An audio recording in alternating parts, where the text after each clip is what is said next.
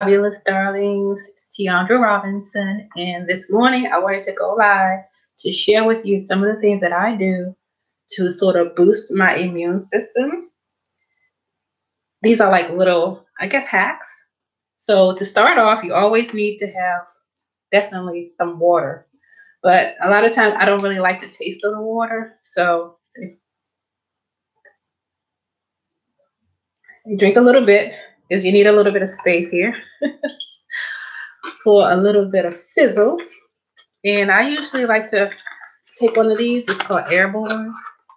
And I think it was invented by a teacher who is always around our kids at school when they have colds. So they need to do things like this to boost their immune system. So basically, you see it has this little divot there. You just snap it in half and snap it or 3 parts. And then drop it inside of the bottle. It's going to change the color. It's going to fizz a little bit. This is the other piece. Just drop it in there. I'm going to give this some time to fizzle. So as I move on to the next hack, I'm going to put the cap back on here and let it do its thing. Can you see that okay? So this is going to add flavor to the water, and it's going to also add some vitamin C. It has minerals and herbs in it as well. It is sugar-free, so this is good. It's high in antioxidants. It's an excellent source of zinc and selenium. I hope I pronounced that right. And it has herbs in it like echinacea and ginger. It's gluten-free and has 1,000 mg of vitamin C. So you're getting vitamins A, C, and E from this little tablet. And if you're going to do something like a morning walk, or if you're going to be doing some cleaning before work, or I don't know, some exercise, this is good to sip on. So you see now it's turning pink, and now it has some flavor. So it's not as boring as just drinking water. So this is the first hack that I use in the morning to sort of boost my immune system. Okay, the next hack is kind of yummy. And these are gummies. Can you see this? Elderberry gummies.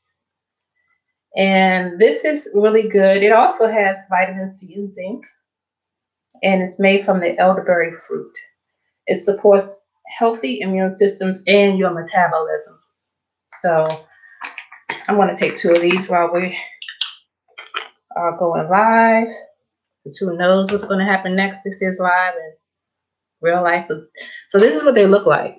I guess you can get any brand of your choice, but they're really good. And because they taste good, it's also something that you can give kids. But make sure you read the ingredients to make sure that the amounts that they put in there are safe for kids. But yeah, elderberry gummies, these are good. Okay, so the next thing that I like to do is to create a smoothie. And I'm doing all this because with what's going around right now, we have to stay healthy. And even though there's a vaccine, I'm not on a list to get any anytime soon. I don't know if you are or if you've been fortunate enough to get it, but I don't see me or anyone in my household being able to get that vaccine. And my husband is a teacher. Go figure. I don't see us being able to get this vaccine for at least, what's this, January? For about 6 months or so. So we're going to do these type of things to keep ourselves healthy. So the next thing is I'm going to create a smoothie. And it's really simple.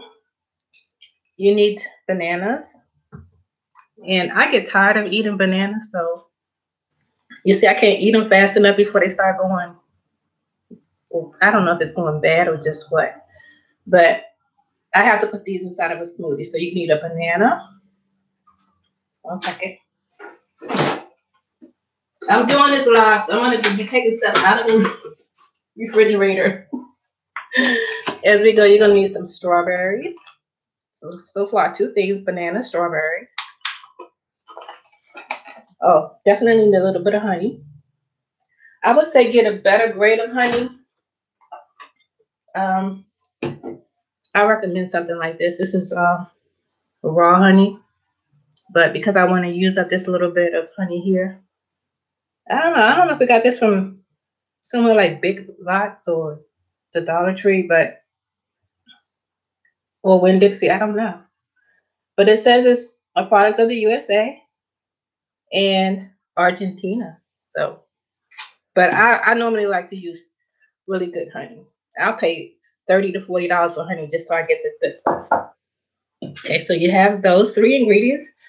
Next, you can use milk or yogurt. So let me see.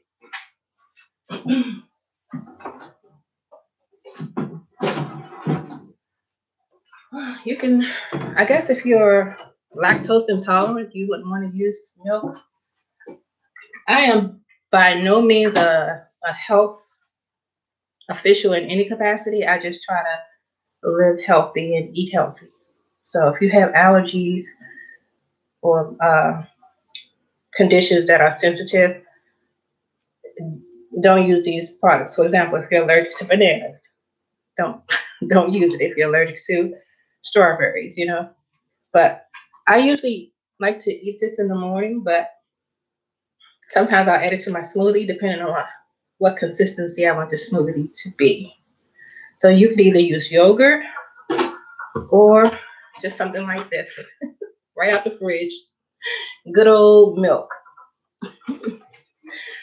Okay, we have those things. Oh, and ice cubes, because if you want it to be sort of like a frosty, you add ice cubes. But if you don't want it to be like a frosty, skip the ice cubes. And I guess the main ingredient, I got this on an accident. I was trying to order arrowroot, and they sent me some beetroot powder. And then I read that this is good for your immune system. So now I have to find ways to use this. So the quickest and healthiest way that I thought to use this would be to create smoothies for me and my family. So I'm going to use, depending upon how much product you're making, it will determine how much of this you use. I'm going to be making about this much. So I'm going to use a whole tablespoon. Like when I cook, I don't measure a lot of things unless I'm baking.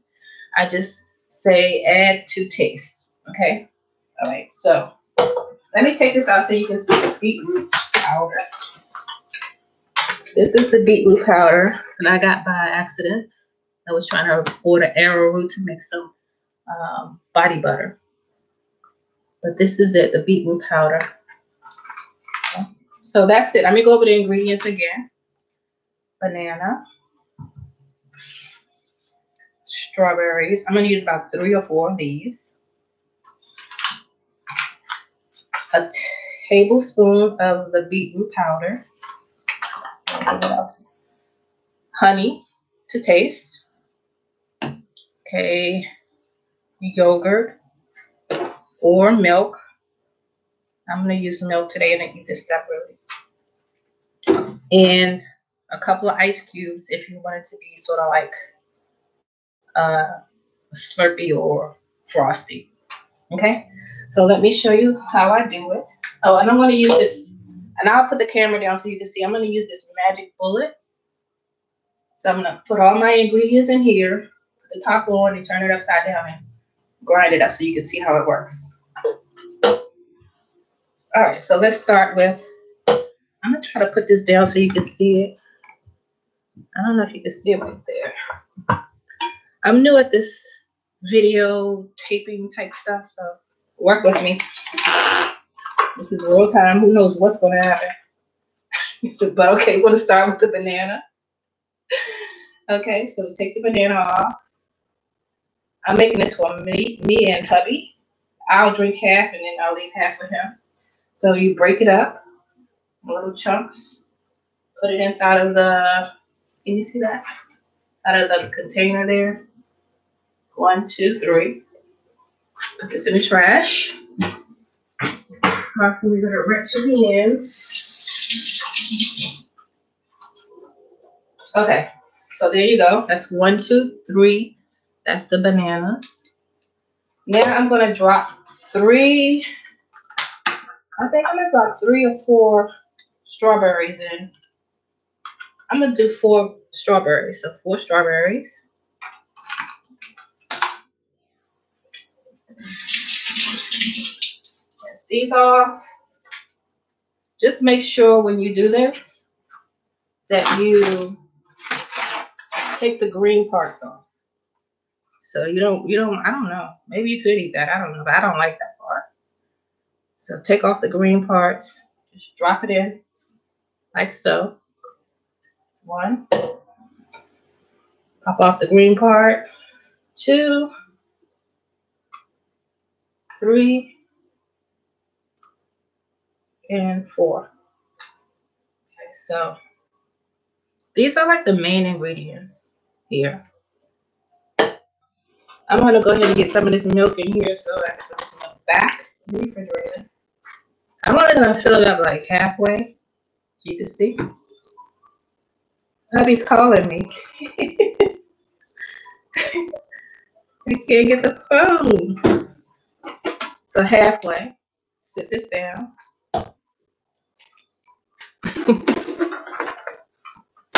And I'll put this milk back.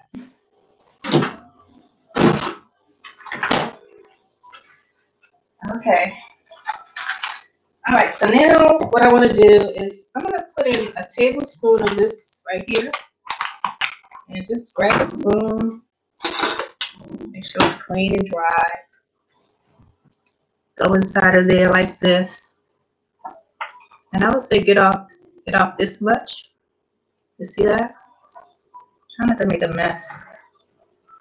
And just dump it in there. Like that. Okay. Close this back up. I have 10 minutes before I have to start work. Let me hurry up.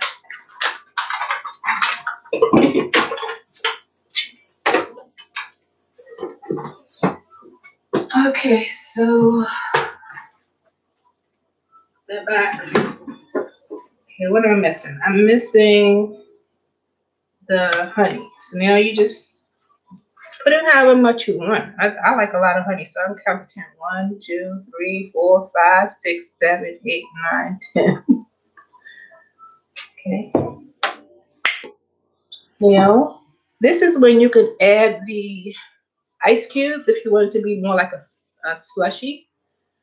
But I don't think I want it to be like a slushy today. So I'm just gonna, yeah, I'll add maybe 2 or 3 ice cubes in here.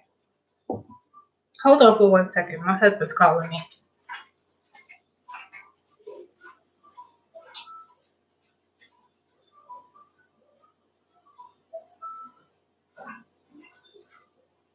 Hey.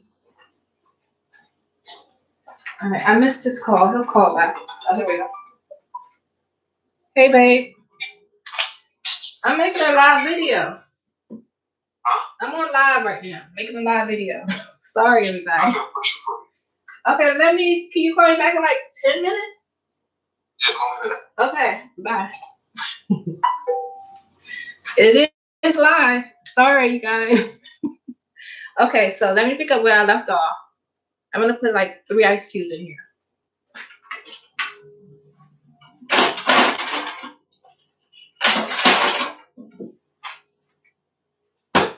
Last time I made this, I didn't even let it finish. Oh, see? I didn't even let it finish cutting up the ice cubes. So make sure you let it go long enough where the ice cubes are crunched up. So again, we have milk, banana, strawberries, beet powder, beetroot powder, honey, and ice. You can substitute the milk for something yummy like plain yogurt, or this is the same flavor, so yogurt. So now, God help me. You got to put this in with the blades down so it can crunch up everything. It does have a thing that says max flow, and I think I might have exceeded that. So if there's a